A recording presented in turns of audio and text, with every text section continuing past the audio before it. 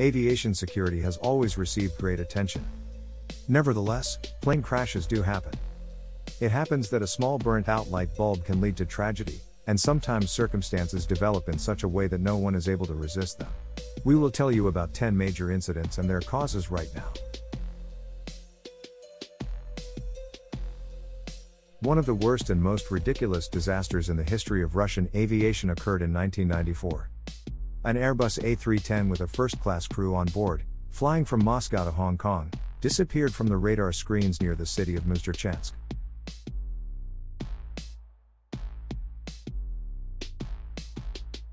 The wreckage of the plane was found in the forest. 75 people were killed. After decoding the speech recorder, everything immediately became clear. The plane was on autopilot when the commander put his 15-year-old son at the helm. The teenager's actions led to a partial shutdown autopilot, but no one noticed. The plane began to turn smoothly to the right, which puzzled the pilots. In 30 seconds, the roll increased so much that the side went into a stall, and then into a spin.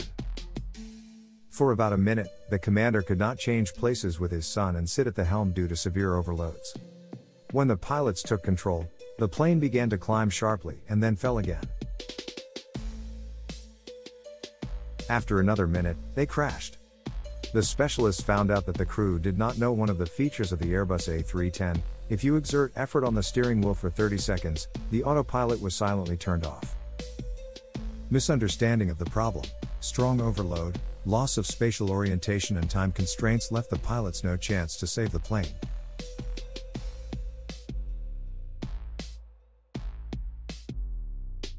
The plane crash with a large number of fatalities on the ground occurred in 2002 at an air show in the Ukrainian city of Lvov. The aircraft did not have enough altitude to perform aerobatics. The Su-27 fighter caught tree branches with its wing, hit the concrete, crashed into a crowd of spectators and exploded. 77 people died, including 28 children, hundreds more were injured. 2 pilots managed to eject. The official reasons for the tragedy were named deviation of the crew from the flight mission and an error in piloting. 5 people were sentenced to various prison terms and heavy fines. Su-27 commander Vladimir Topana received 14 years in prison, co-pilot Yuri Yegorov 8 years, both were released ahead of schedule. None of the accused pleaded guilty. Later in an interview, Vladimir Topana said that he did everything correctly, and the problem was in the plane. At some point, the fighter stopped obeying the controls. It is also important that the pilots were denied a flight rehearsal, probably due to fuel economy, and the organizers allowed the audience too close to the airfield. This is a gross violation by international standards. In 2009, in Poland, performing the same figure, another Su-27 crashed. The pilots were killed. The reason for the fall was not disclosed. No matter how important the flight is, the weather makes its own adjustments to flight plans. In 2010, Polish President Lech Kaczynski, together with the country's political elite and military leaders, flew to Russia to participate in mourning events on the occasion of the 70th anniversary of the Katyn massacre. The Smolensk-Severny airfield warned the crew about thick fog and the absence of conditions for reception. However, the commander of the presidential plane decided to try to land and dropped lower than it should be. The board caught on trees, rolled over onto the roof and fell in the forest, 300 meters from the runway. 96 people died. Russian experts called the cause of the disaster due to improper actions of the crew, in conditions of thick fog. At the same time, psychological pressure was exerted on the aircraft commander. Outsiders entered the cockpit, including the drunken general of the Polish Air Force Andrzej Blasik, who insisted on landing in Smolensk, otherwise the president's planned meetings would have to be cancelled. It was noted that the plane descended too quickly, and the pilots ignored the signal of a dangerous approach to the ground. The features of the landscape played an important role. Flying over the ravine, the radio altimeter showed a height of several tens of meters, and when suddenly the ravine ended, the height turned out to be 11 meters, and the wing touched the top of a tree. The Polish side believes that in addition to the pilots, Russian dispatchers are to blame, as well as the technical shortcomings of the airport.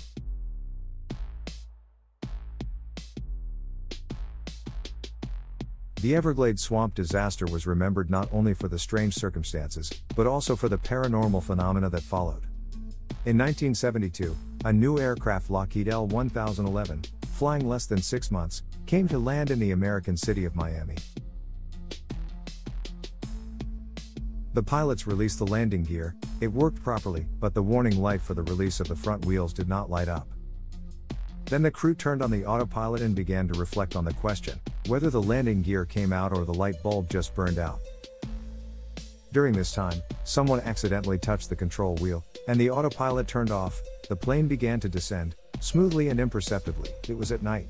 The signal sounded about the loss of altitude, but the pilots did not hear it, as they were busy with the light bulb.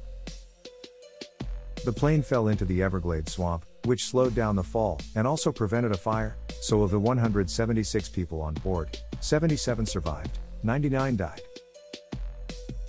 Interestingly, after the crash, some parts of the crashed liner were installed by Eastern Airlines on their other planes of the same configuration. Soon, employees of this airline began to report encounters with the ghosts of the pilots of Flight 401. Allegedly, in flight, they came to the rescue in different situations and then disappeared. Eastern Airlines executives considered the ghost to be fiction, but ordered the removal of parts of the crashed Lockheed L-1011 from other aircraft.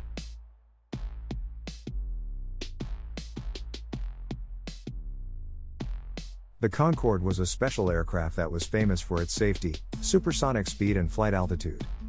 They saw the future of aviation behind the Concorde, although it had its drawbacks, high fuel consumption and engine noise. It was expensive to fly on such an aircraft, but the passengers saved time and felt safe. For 24 years of operation, not a single accident.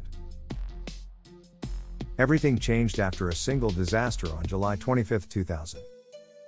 Taking off from the French Charles de Gaulle Airport, the wing of the plane caught fire, and after flying about 2 kilometers, it fell onto a mini hotel. 113 people died, 4 of them on the ground. Investigators found out that the cause of the crash was a titanium plate that fell off the DC-10 that took off a minute earlier and was lying on the runway. The plate punctured the Concorde's wheel, pieces of rubber hit the fuel tank, causing the tank to burst, a fire started, and 2 out of 4 engines failed. After the disaster, the tires for the Concordes were made stronger, and the design of the fuel tanks was reinforced. 3 years later, due to the rise in fuel prices, all the remaining Concordes were taken out of service. The small Cypriot airline Helios, which had only 3 planes in its fleet, was remembered for the only plane crash in its history. Immediately after departure from Larnaca, the Boeing 737 crew reported to the dispatcher about the problems on board. A signal was triggered that it was not ready for takeoff.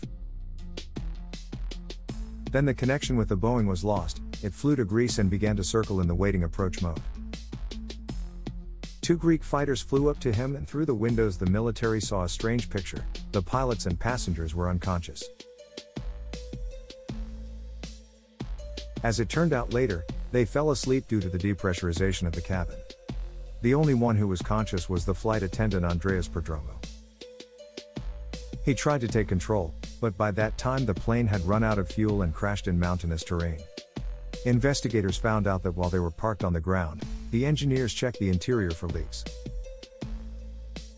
They switched the pressure switch to manual mode, and at the end of the work they forgot to return it to automatic mode. The pilots did not notice this. 121 people died. Forensic experts have established that at the time of the collision with the ground, the passengers were alive. Helios went bankrupt a year after the tragedy.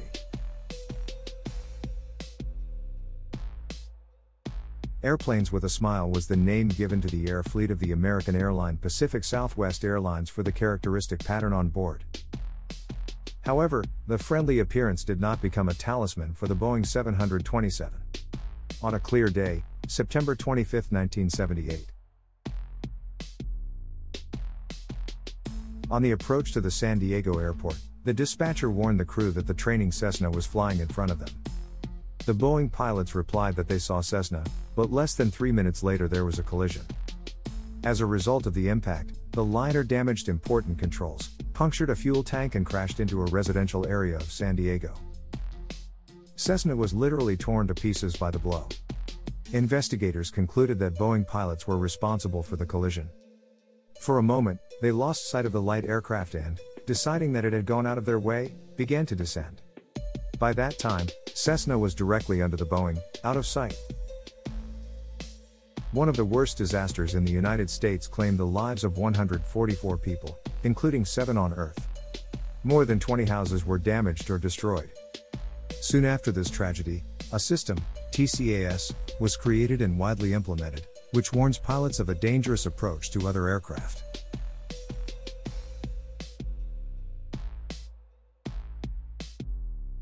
In the Brazilian city of São Paulo, runway number 35 Leader had a dangerous reputation. It was located within the city and was relatively short. Every now and then planes rolled out of it. In 2007, TAM Airlines Airbus A320 operated the Porto Alegre, São Paulo flight.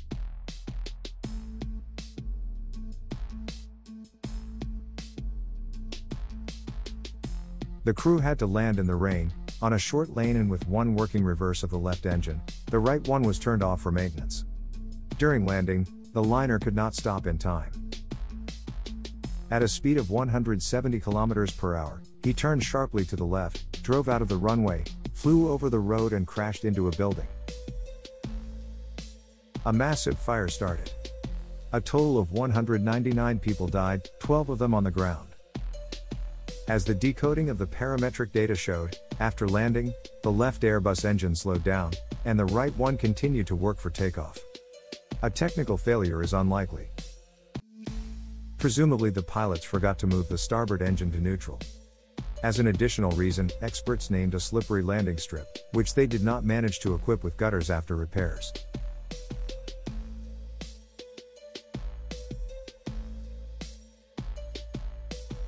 One of the longest-running investigations in plane crash history was Trans World Airlines Flight 800. 12 minutes after taking off from John F. Kennedy Airport in New York, the plane disappeared from the radar screens. An explosion occurred, the plane was torn in two, the cockpit immediately flew down, the rest flew up for some time on running engines, and then, diving, fell into the ocean. Boeing wreckage was scattered within a radius of 3 kilometers. 230 people died. Transcripts of the voice recorders showed that the pilots were talking about strange behavior of the fuel gauge. Newspapers wrote about a bomb explosion on board. It took the specialists 4 long years to find out the true cause of the incident. It turned out that Flight 800 crashed as a result of the explosion of the central fuel tank. A short circuit occurred, the insulation of the wires was broken, and they touched. A spark from the high voltage wire entered the tank and ignited the fuel vapor. The National Transportation Safety Board has issued a list of recommendations to prevent similar disasters in the future. Changes have been made to the Boeing design. Flight 800 served as the basis for the script for the movie Destination.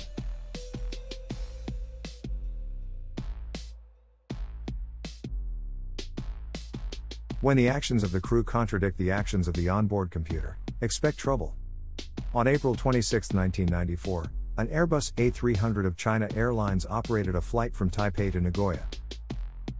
The commander entrusted the landing in Nagoya to the co-pilot.